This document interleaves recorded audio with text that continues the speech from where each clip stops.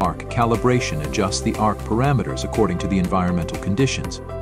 It compensates for temperature, pressure, and humidity to ensure optimal splicing results.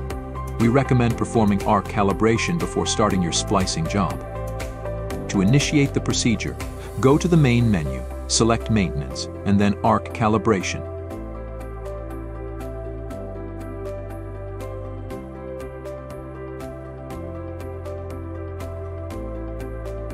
Prepare 2 fiber ends as you would for standard splicing. Strip the fiber.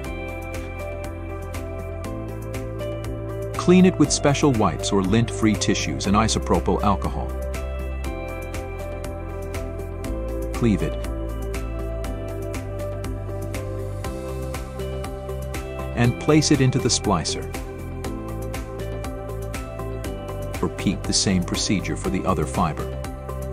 With the fibers correctly positioned in the splicer, close the lid and start the calibration.